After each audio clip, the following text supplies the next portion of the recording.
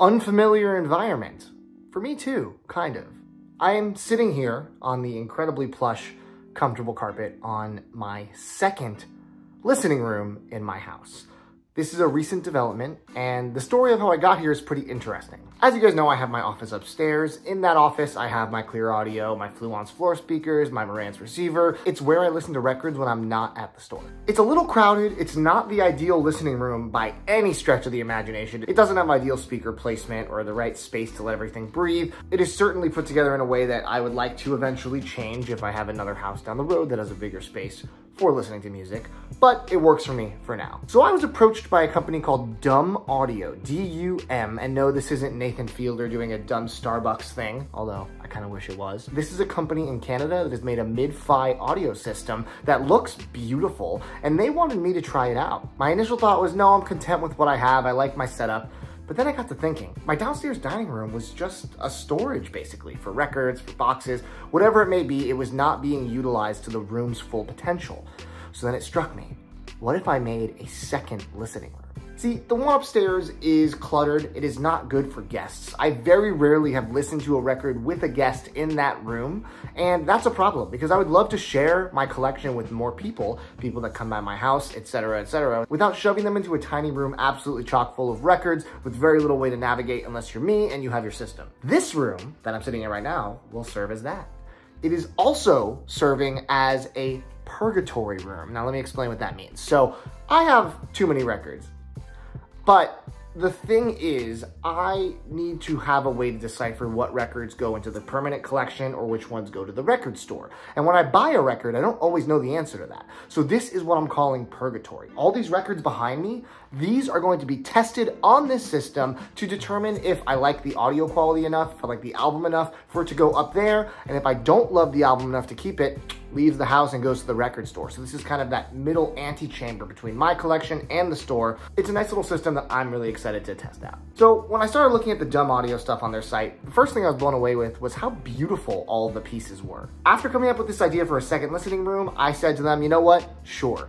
If you want to send me a system, I will happily do a video with my thoughts on it. But I made it very clear with them that I wasn't going to just give them a good review if they sent me a system. I refuse to be sent something under the pretense that I will then give it a glowing review. I hate that stuff with other areas on the internet, and I do not want to be a part of that.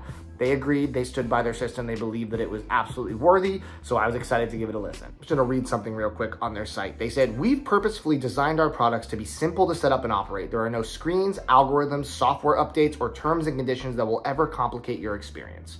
And that's true.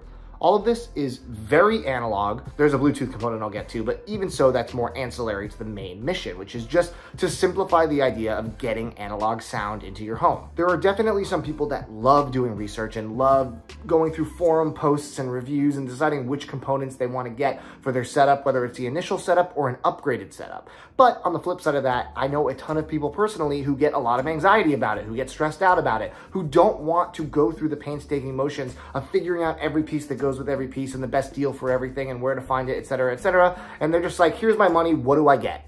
This is for them. So as soon as it arrived, my first thought was that it looked even better than the pictures. The Art Deco style of all of these pieces are really stunning in person, even more so than what I saw on the site. I think this would absolutely be a talking piece in anybody's home.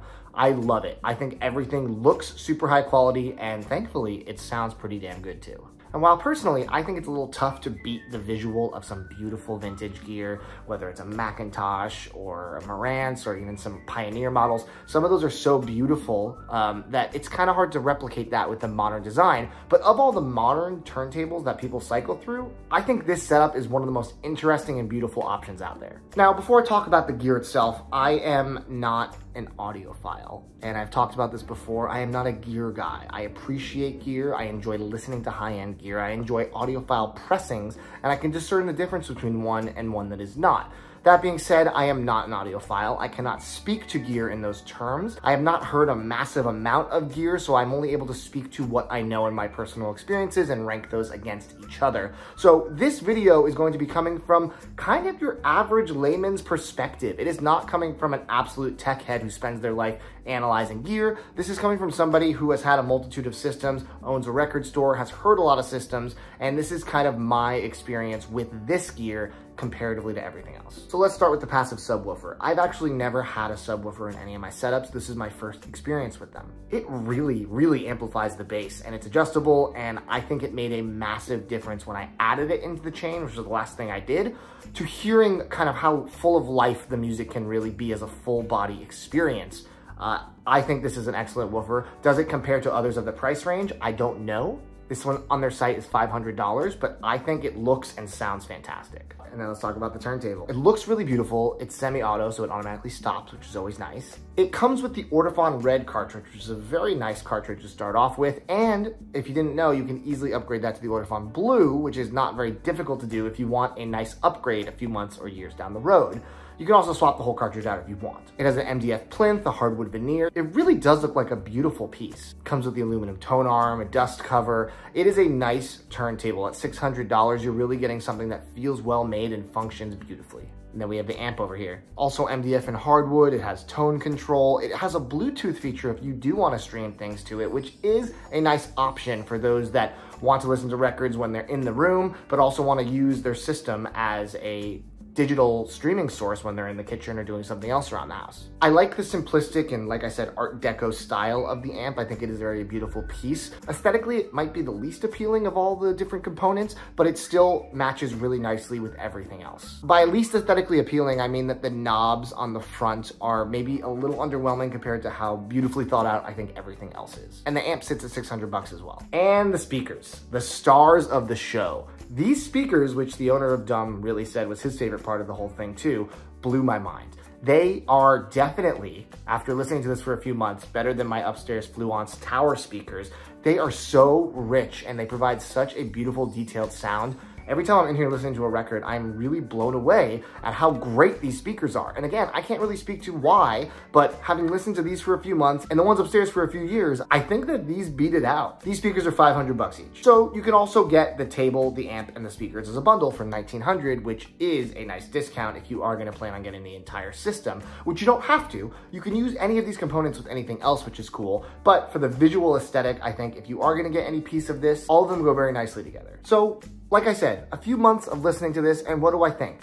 It's not a cheap system. It definitely isn't cheap, but it's not overpriced. I really think that for what you pay, you get a system that is of that value sonically, visually. I think that it is properly priced for the product that you're getting. Now, not everybody wants to spend that much on a setup, especially if it's, let's say, your first setup. I have lots of people that come in the store all the time, and I'm talking to them about how to get into vinyl and the pitfalls of kind of cheaping out and getting like the really, really low-end stuff. You won't deal with any of those pitfalls with this system. This is a really nice first setup or first upgrade setup if you have the funds for it. Also worth mentioning is that they have a 60-day, no questions asked return policy, so you can always get it, try it out in your space, and see if it wows you the way it has me. Now, while the Dumb audio ecosystem is not for everyone, I do think it could be for anyone. It's a very simple way to get a beautiful looking and sounding audio system in your house. Like I said though, not everyone wants to spend this much money on a starter setup, but if you have been thinking about upgrading your basic setup, or if you have the money to throw around, this is not a bad option to get started with. And as for this listening room, I would love for you guys to give me some thoughts about how I can improve this in terms of the decoration, in terms of utility pieces. I definitely have a piece that I'm waiting for that wall right there. That's gonna be coming in this week. I gotta get custom framed that I'm very excited for. A beautiful foil and blacklight piece by Blunt Graphics, one of my favorite studios, actually located in Oregon, which is cool. And I would like to get where I am sitting right now an ottoman, because I think that having something to put my feet on while I'm on the couch listening to a record is wonderful. So definitely give me some thoughts about ways I can improve this. Maybe I'll do some LEDs back here. I know those are always pretty cool. And yeah, I'm really excited to keep building out this listening room and keep enjoying this Dumb audio system. So thanks to them for sending me this gear. I really was impressed. I'm not gonna just say that like I said because it was given to me. I'm saying it because I spent time with it for months. I told them I had to spend a little time before I really could make a video, and they were cool with that. And so far, I really don't have any complaints. The only negative for some is that it is a little pricey. But like I said, you get what you pay for in this hobby. Thank you guys so much for watching this video. There's gonna be more coming soon. I'm gonna go throw a record on though, so take it easy.